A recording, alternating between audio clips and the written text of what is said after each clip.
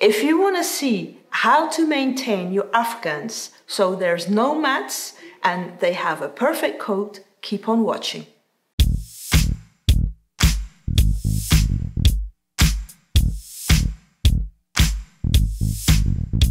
Welcome back to Kitty Talks Dogs. I'm so excited today because we have an Afghan, and for me an Afghan is like the king of all the coats, difficult to maintain, but when you know the secrets it's easy. So today I'd like to show you all about the maintenance of an Afghan.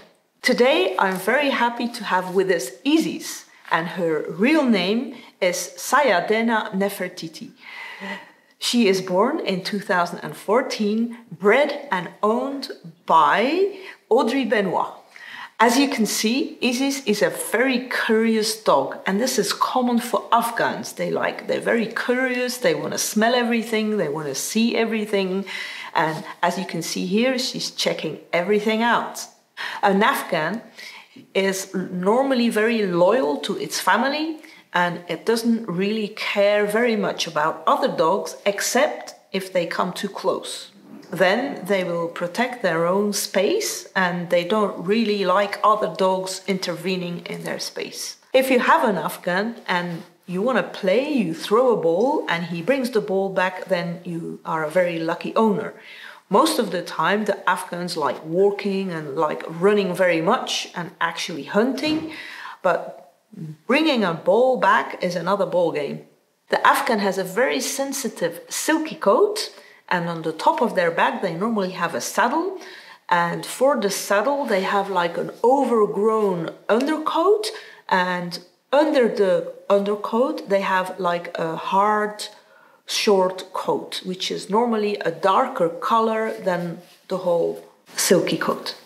The maintenance of this coat is like, for if you want to have a perfect coat, like washing every week, and we don't normally never brush when the coat is dry. If you do need to brush, you always need to use a conditioning spray before you brush, and I'll show you why. Let's have a closer look at hair. Here you see two hairs, one on the left hand side. In figure 1 you see a nice smooth hair. For me, this hair is just being washed and had a good conditioner, and everything is fine with this hair. The second hair has like scales on it. Now let's have a closer look. Here you see the hair, which has a very smooth surface. And here you see a close-up where you definitely see all the scales standing open from this hair. This hair definitely needs nutrition. Let's now have a closer look to all the hairs all together. As you can see, with all the scales standing open, they can hook into each other, and that's the reason why you should never brush the hairs while they are dry. First of all, because all the scales are open, they can break off because they are very sensitive. They are prone to matting and tangling. Here you see Isis in the before video. You see her coat is very dry, it's flaky, but Isis is no more a show dog. She's a retired show dog now, and she's not being washed every week, but now every 2 weeks. You see she has a lot of hair on her nose and she has a lot of hair on her back. So without any further delay, let's start the grooming. Don't forget, if you see me using any products and you're interested in these products, scroll down below. In the description, there's a perfect list of all the products I'm using. We're gonna start with the stripping of the saddle. It's very necessary with Isis, and we are going to try different tools. You can perfectly hand strip all with your fingers with no other tools. You can pluck everything out, but you will have a much harder time if you do it with your fingers, and your fingers might hurt after a while as well. So I will explain you a little bit about the products. Here you see the Showtek powder. This is like a chalk powder, and when you use the powder on the coat, you will have more grip. If you have more grip, it will be easier for plucking and you can grip the hairs better to pluck them out. Then we have the grippy fingers. The grippy fingers will also give you more grip. In combination with the chalk powder, you have a fantastic grip. I have one stripping knife, and it's the Sentinel W2, which I'm going to try to for the difficult parts. The other three stripping knives are knives without any knives themselves, but just with a rough surface, which is very good for gripping, and it makes it easy to pluck all the hairs out from root to tip.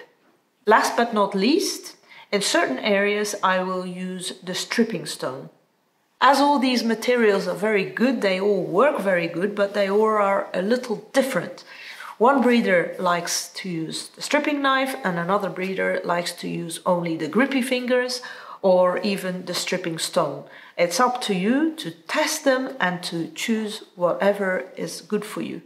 Here you see me applying the powder. It's very easy. I just poured a little bit in the bowl, and when I pour it, I have the special powder brush, and the special powder brush absorbs all the powder, and the only thing you need to do is dab it on the coat. There's many breeders who would do the stripping after the bath, but even for the gripping, it's so much better if you put some chalk on the coat, and you can imagine that if you would do that after the bath, you wouldn't get all the chalk powder out, so I really always do the stripping before the bath. Here you see me putting on the grippy fingers, and let's do some stripping. I'm showing you with my fingers the width of the hip, and this is the width we have to strip from the neck to the tail. Keep in mind, young puppies of an Afghan sometimes take a year or year and a half to grow the saddle and to be able to pluck where the saddle is. It's not good to force it. It's also not advisable to cut a lot. The only thing you can do with a puppy Afghan is be patient and wait. So now this is just repetition. When I strip, I really like to pull a few hairs to the front, and then I see where I have to take the hairs, and I take the tips of these hairs and take it to the back, and then I repeat, and I always do these two movements. Of course, when you have a coat like Isis, and it's been like all winter, and it's very long, and it's very much easier to work with a stripping knife or the other tools. Here I'm using the Sentinel stripping knife number 2, and as you can see, it's going very quickly. And here you see with my hand doing a gesture like this. It means that I really would like to take the tail out, and then you see the bum from the side, you have a nice round bum and there's no hairs sticking out in this area. Also then when the dog is waggling its tail, or it's running, and it's running with the tail up, you will see a nice tail and a nice back leg. You won't see any hairs in between. Here you see me lifting up the tail again and seeing which hairs are still sticking out. The Afghan tail needs to be very smooth on the top and the sides, and on the bottom you can leave a whole hair as long as possible. And here you see me switching over the table arm. It's very easy when you have a table arm which is totally 180 degrees rotatable. You can always reach the area you need to groom when you have an arm like that. Here you can see the difference between left and right, all the hairs, and here it's becoming nice and smooth. And here you see me using the pin brush. This is our Yento pin brush 6060, and I'll show you why I've chosen to use this pin brush. Let me show you why I've chosen this brush and why I like this brush so much. I'm going to use my pinky because my pinky is not very powerful, and here you see how easy it is to bend all the pins. The pins are extremely flexible. That means the pins will never hurt the coat or damage the coat. Here you see me slowly going away from the back and going a bit further upwards. It would be very nice to only pluck with the fingers, but it's quite hard for your fingers and for your muscles. And I personally can't do it for very long, and I prefer then to use other tools to now and then in between the finger plucking help me to get through the dog. Here you see me again using my fingers, and I'm going like the system, like I'm plucking up, and then when the hair is standing up and I'm taking the point and plucking down. You will also constantly use my brush. If I don't use my fingers, I use the brush to like brush up the small hairs, and then I can see better where I need to pluck the next time. Here I was showing you that you nearly saw the skin in between, so I have to be like careful not to pluck too much. We don't really want to have a bald spot. And here again you see me using the brush very much. I'm like brushing up the small hairs and then just plucking where it's necessary. And you see like the chalk lying on top, and every time I pluck I have really a very good grip. It's not slippy at all. It's not greasy because like the calcium powder is like absorbing everything. And here I'm using the stripping stone. And here you see how much hair the stripping stone is plucking. And for the stripping stone, I'm like taking my thumb up in the coat, and then I pluck and I squeeze like the fingers and the hair, and then I can grip it very well. And here I'm showing you what I do again. I was like taking as well the hairs and then plucking them down. You don't need to take a lot of hairs at once. A few hairs at a time is good. You just have to take your time for doing this, a bit at a time, and brushing. And here you see me putting some more powder in the bowl and applying it with the brush. And here you see how much powder the brush contains each time you dip it in the powder. So the saddle can go all the way, also the neck, to the end of the head. But because Isis has not been shown a while and she's retired, Audrey has been cutting the neck. So I'm just going to do the top of the neck. I'm going to make sure I can strip as much as possible, and also the sides I'm going to do later with the scissor. I'm using my left hand to stretch the skin so the skin can nicely stay where it is if we are plucking. And here you see me again using my brush to fluff up all the hairs, and now I can just go over the points again. It's also very important when you do that you keep in mind the top line, that it stays smooth, and that you don't suddenly have where the neck is and then suddenly you have the shoulder and the back and there's a crack in. I like to have it nice and smooth. And I like to also view it from different sides, so I'm sure it's all nice and smooth. And after a while, you have to like see the whole picture, so I don't really mind going back to the back as long as all the hairs are nice, flat, and there's no more sticking out. And here you see the top line. Here I have a little bit of a crack, so there I need to work a bit more to make sure it's nice and smooth, or as smooth as possible. And as you can see here, it keeps on coming out again, the small hairs, uneven hairs, and you just need to go over it again and repeat and repeat and repeat until everything is smooth. Here you see me using the Sentinel stripping knife again, and as you can see, it goes really quickly with the stripping knife. Here you see me brushing because I've just noticed. Maybe you think there's a lot of hair and you are stripping, and suddenly I saw a part of the skin. So as you can see here, if I lift the brush, you have to be really careful. The only thing you can do when that happens is do a little bit at a time. And if you have a show dog, there are coloring powders which you can use to hide the skin. The rest of the neck will be scissored, but let's do the head first. So here all the little hairs that are coming over need to be stripped.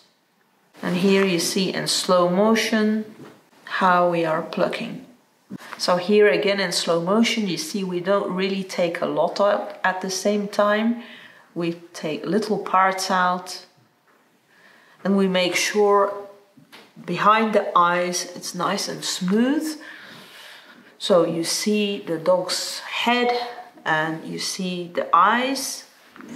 So you will see the sides here, and we will leave this part, like the part from the chin to the chest. We will leave the hairs as long as possible there. And here I'm using the solid stripper. And now I've just switched to my hands and then the solid stripper again.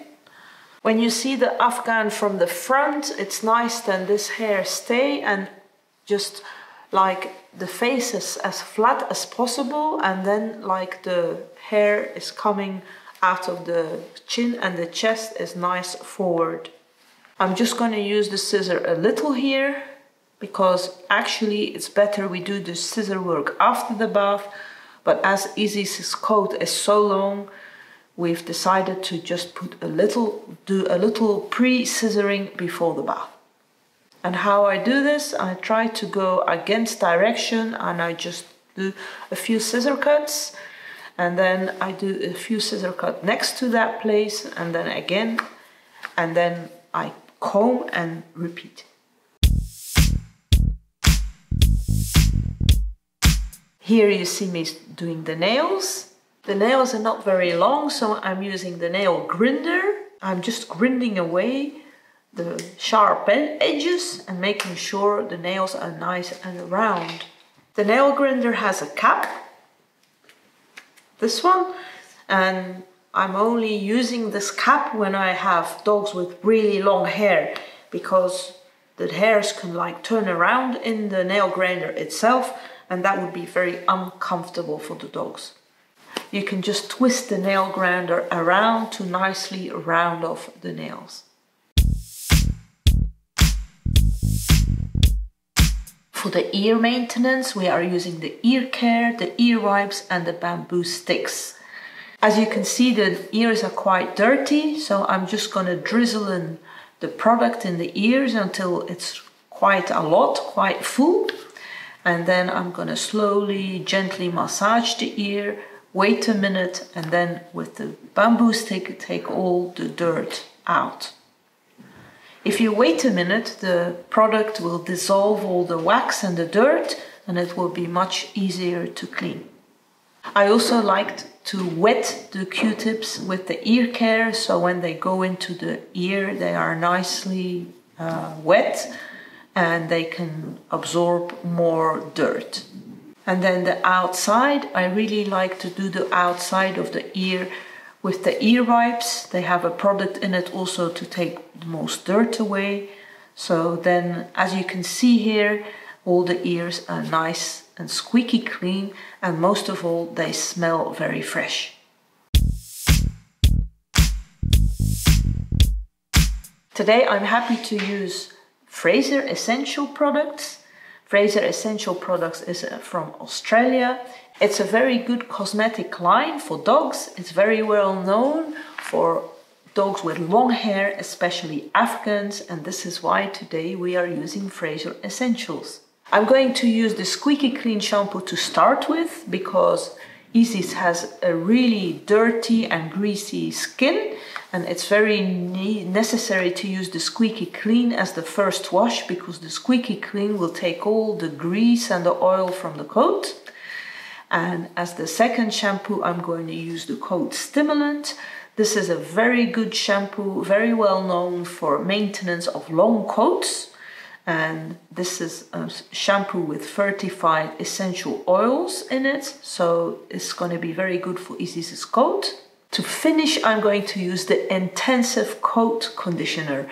The Intensive Coat Conditioner is a very good conditioner to maintain the coat between two dog shows. The Intensive Coat Conditioner will moisture the coat, and it has very much nutritious oils in it to maintain the coat so it falls down, it doesn't mat, and it looks very healthy. All Fraser Essential products are made with essential oils and they smell amazing. Before I told you we don't brush an Afghan without using a moisturizer, but actually washing an Afghan, we don't even rub the Afghan. So the only choice is, today we're using the Groom-X Power Bather. There's a lot to be said about this fantastic system. And many people say, yeah, but you're using the dirty water again and you're spraying the dirty water again on the dog. Yes, that's exactly what it does. But actually our dishwashers or our washing machines has the same system, and all our clothes and all our dishes are very nicely washed. It's actually very easy and very understandable. And it's fantastic because it saves water and shampoo. Do you know you only have to use like a small little bit of shampoo and a little bit of water and you can wash the whole dog with this. Let's see. The only thing you need is a bath with a plug in it, and you need to run the water about 2 centimeters. I always use my fingers, and if my fingers are underwater, it's fine. A little cap of shampoo and you can start washing. Here I'm showing you on my arm how much pressure this shower head has. It has just enough pressure like to push in the skin. It's not too hard, it's not too soft, it's a perfect pressure. Here you see me how little shampoo we need to wash the whole dog. In this little bit of shampoo, it's like 30 milliliters. This little bit of shampoo has enough active ingredients to wash the whole dog. If you would do that with your hands, you would use much more shampoo than actually what is necessary. So I'm just going to dissolve the shampoo with hot water and put it in the bath. And now the shampoo is just with the other water in the drain. And now just start washing. And we don't really wash, we just go around with our shower head and we let the shampoo pressure like go everywhere on the dog and slowly let all the active ingredients in the shampoo dissolve all the dirt and the oils. This system is very good. You also save your own energy and you don't have to wash, you just have to go around and leave the shampoo at least for 5 or 10 minutes so the active ingredients in the shampoo can do the work. As you can see here, the water was really dirty. I don't really want to splash the face very much, so I decided to wash the face the traditional way. Now we are rinsing. And we are rinsing, and here is actually without you seeing it, but this is when the most dirt comes out of the coat. So now the active ingredients have dissolved everything and we are rinsing all the dirt away. And now for the second shampoo. The second shampoo is the coat stimulant shampoo. And here you can already see I've used just as little shampoo, and you can actually see there's more foam creating. So it means because there's more foam that most of the grease is gone and the shampoo has the chance to foam more. Here as well, we are just going in circles all round and round and round with the shampoo with the shower head. And we are letting the pump and the pressure of the water do the work. Why don't we advise to actually wash and start massaging and rubbing an Afghan? Because a grown-up Afghan has so much hair. If you would start rubbing and massaging and washing, you would actually create more tangles than necessary. And this system with the power pump is much easier and much better for not having any tangles afterwards. Let's do some conditioning, and for me the most important is the conditioning. Today we are using the Fraser Essentials Intensive Care, and we are not going to dilute, we are going to use it full on, leave it on for a while so it can, all the nutrition parts of the conditioner can go around the coat and make the coat nice and perfect for drying. We are leaving the conditioner on for minimum like 10 minutes, so all the nutrition part can be absorbed by the coat, and then we will have a perfect coat, and it will dry fast and it won't have any tangles. Now let's do some rinsing. It's very important to rinse everything out at this stage. We don't want the hair to be sticky because of the grease of the conditioner. Now the hair and all the coat have absorbed everything which is necessary. Don't be afraid for rinsing. So this can take a while. Make sure your water is not hot but quite warm, so it's easier to rinse. The water I use is approximately 36 degrees, no hotter, because then the dog doesn't like this very much. So it's very important. Here you see a washed and a well-rinsed Isis. Here you can see how much water comes out of a magic towel.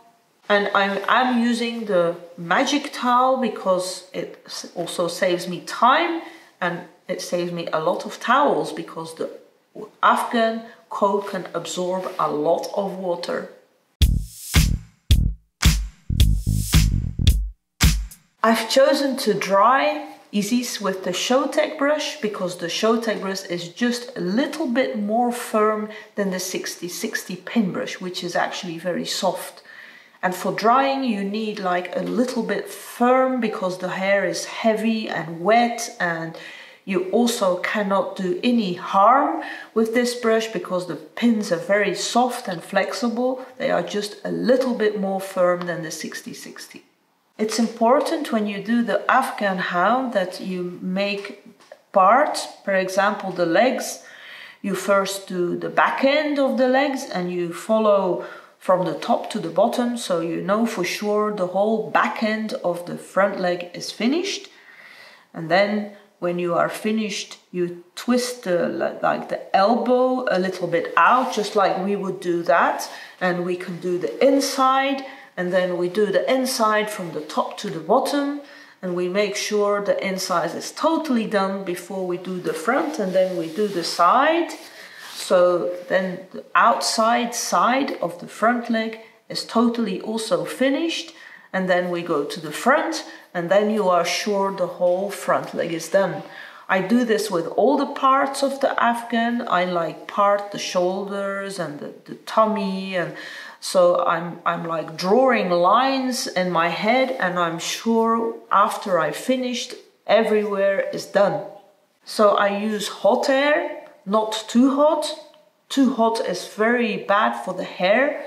As the Afghan has a sensitive coat, I use like warm air, not really too hot, and I like brush until the whole dog is nice and dry. And then I'm sure that where at the skin, it's not going to stick at the skin, it's going to be nice and loose brushed, and that's exactly what we need. Also here you see me working on the back end.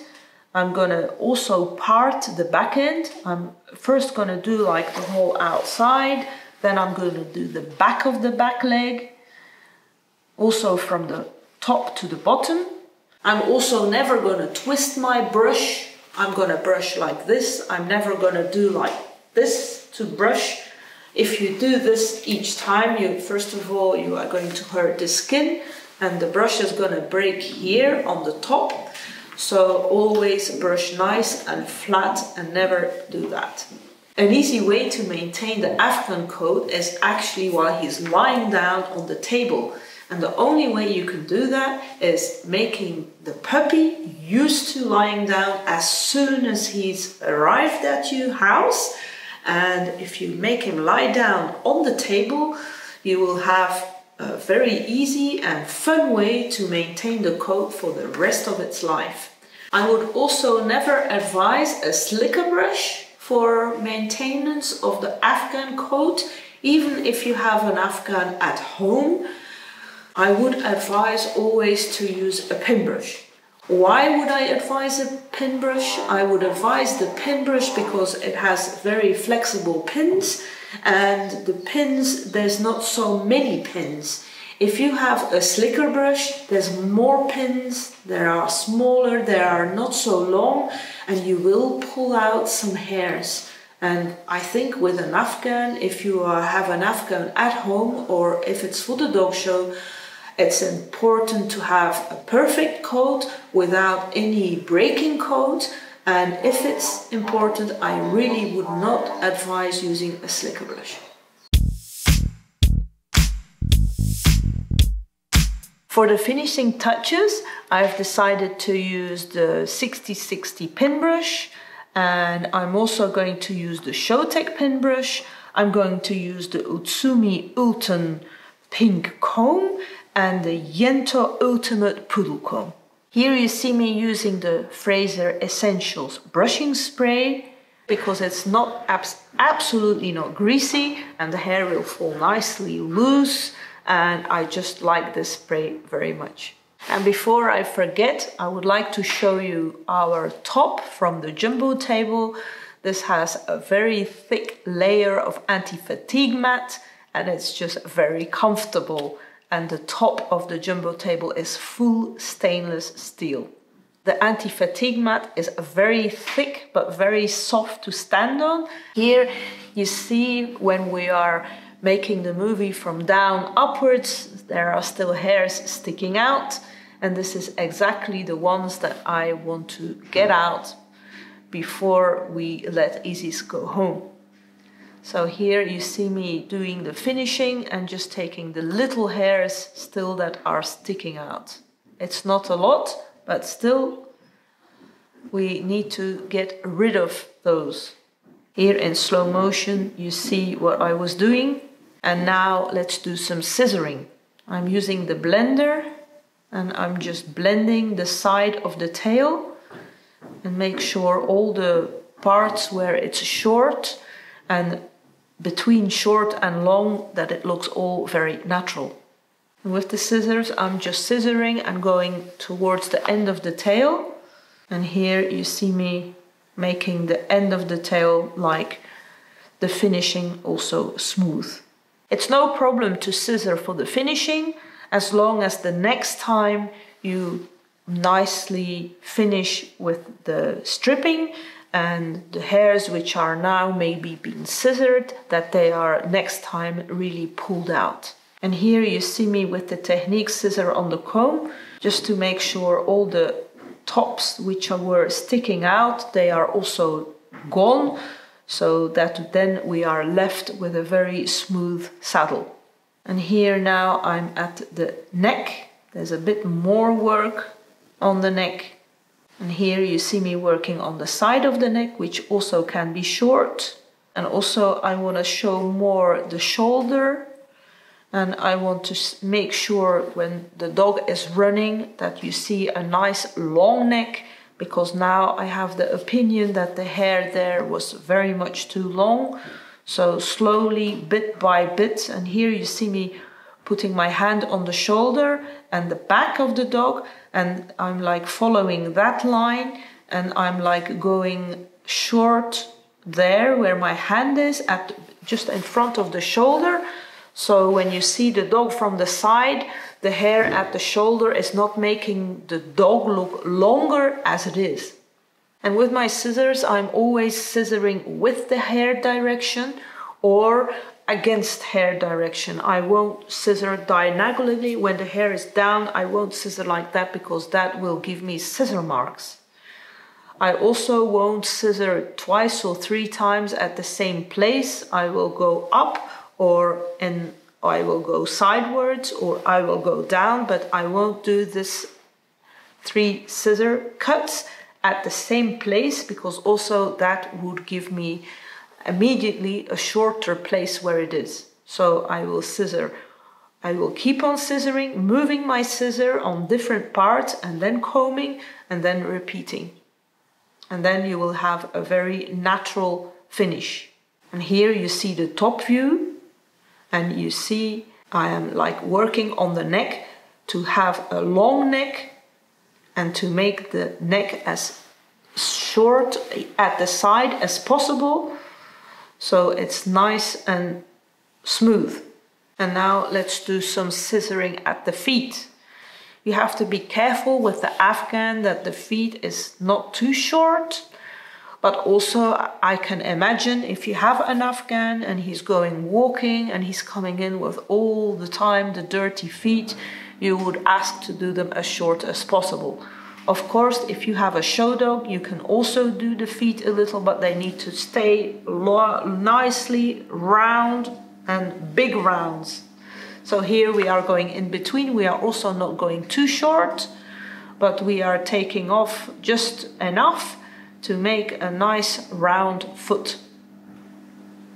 And we are doing this by combing and scissoring and combing and scissoring and combing and scissoring again.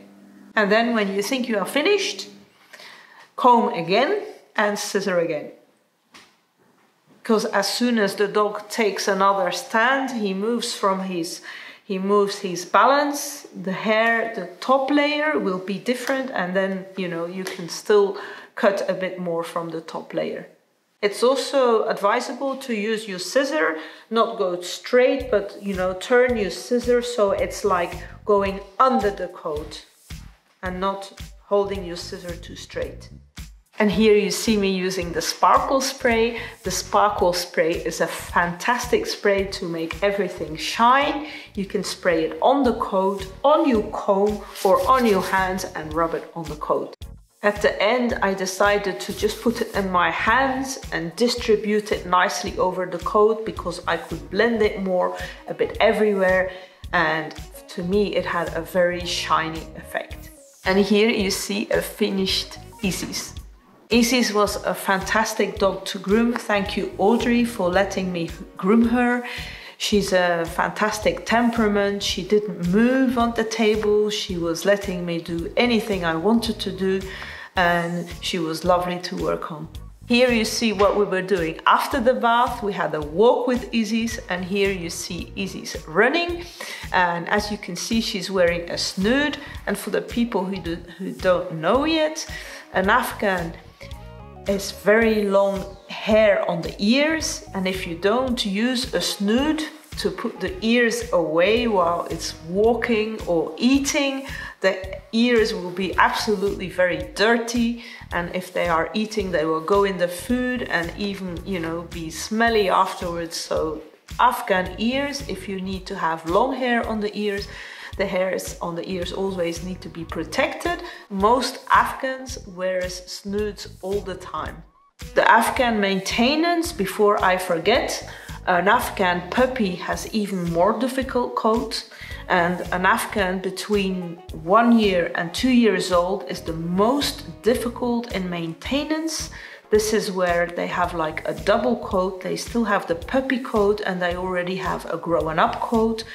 It will become better after the Afghan is 2 years old.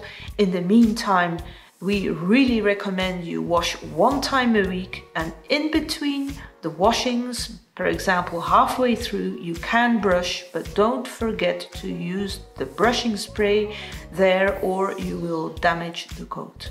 If you have an Afghan at home as a pet, we really recommend that you wash it every 2 weeks, or you will have problems with matting. And in between 2 baths, you can brush, but always use a brushing spray before you brush to moisture the coat so you don't tangle or you don't break the coat. Here you see the before and the after pictures from Isis.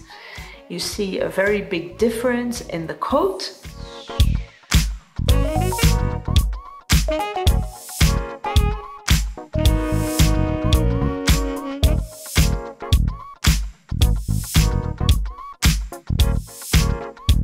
If you want to see closer the products we were using today, please scroll down below. There's a link and there you will find all the products being used in this video.